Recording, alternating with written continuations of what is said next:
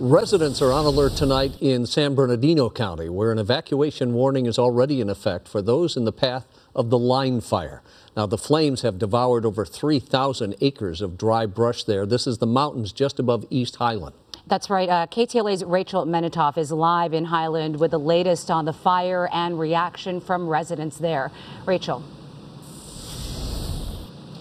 Rick, this is one of the neighborhoods under an evacuation warning. So all of the homes over here, they've got their valuables packed up, ready to go just in case. We have been monitoring a couple of flare-ups on this hillside here behind us. The fire right now at 0% containment, but several people have told us they have lived through these kinds of fires before. They're confident firefighters have a good handle on this one.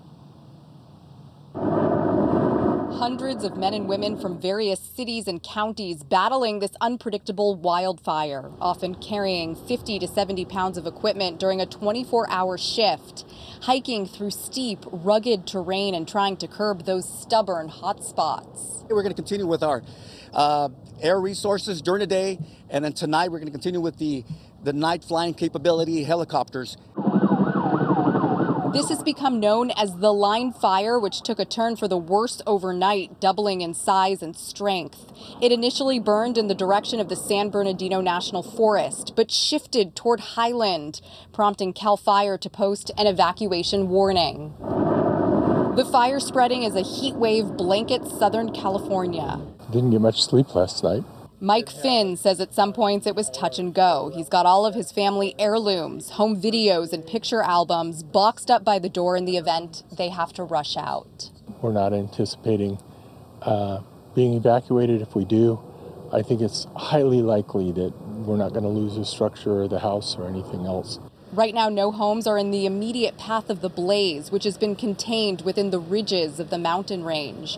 Longtime Highland homeowners like Donna Christofferson admit the flames are a little bit too close for comfort. We didn't think it was anywhere near us, and as we drove down Green Spot, I mean, my heart started to beat very fast because I saw how close it was to our own homes. And as for Mike Finn, he's confident that just like other hardships in life, this too shall pass. I have a lot of faith in God, a lot of faith.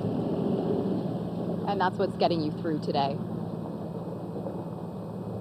Absolutely.